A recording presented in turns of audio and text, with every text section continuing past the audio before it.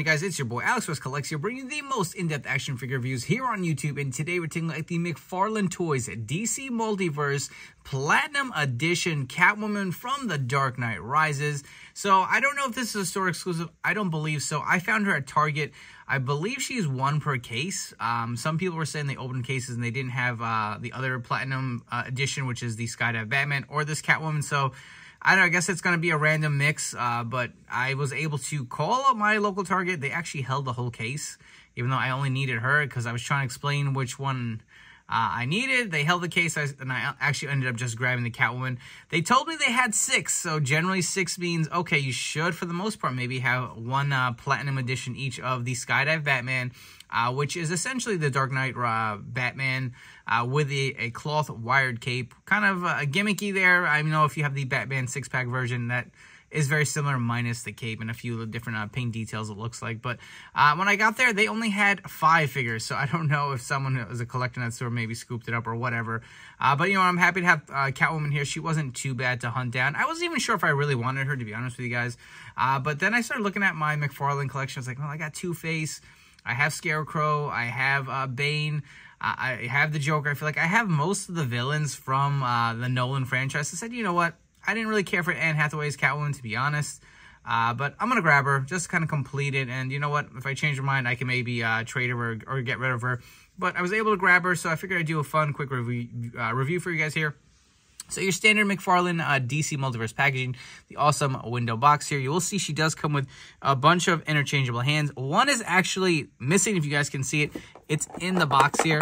You guys can hear that. It did kind of come loose, but it's still in there.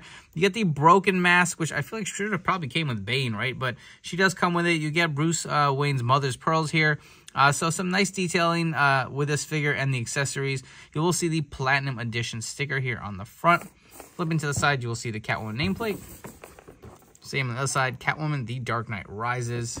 On the back, you will have the image of your Anne Hathaway Catwoman. Let's come back, crack her out of the packaging, and see what this figure is all about.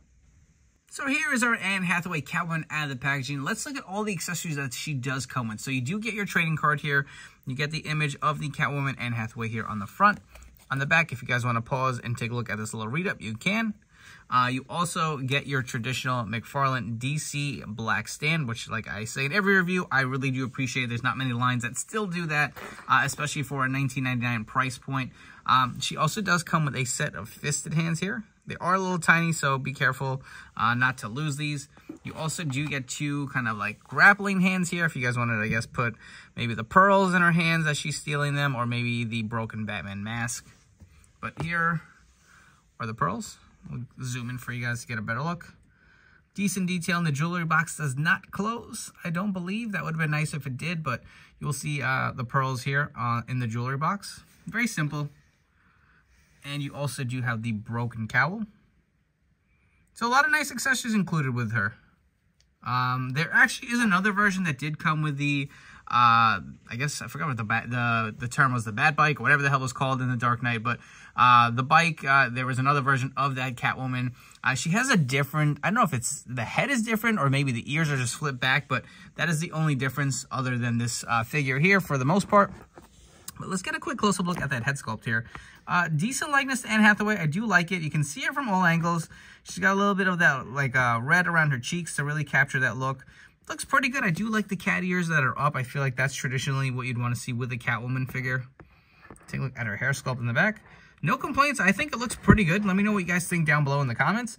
And for a suit, again, traditional Catwoman, black stealthy. You can see the zipper up here molded on there. Nice texturing to it. You can see the nice kind of shiny gloves she has.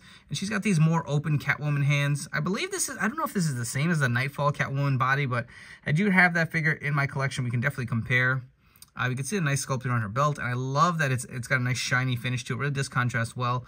You can see her legs and these big tall boots, again, have the shiny finish as well. She does have the heels on, which make her a little tough to stand, but thank God we do have the display stand. You'll see the back of her heels do have this kind of nice silver painting to it.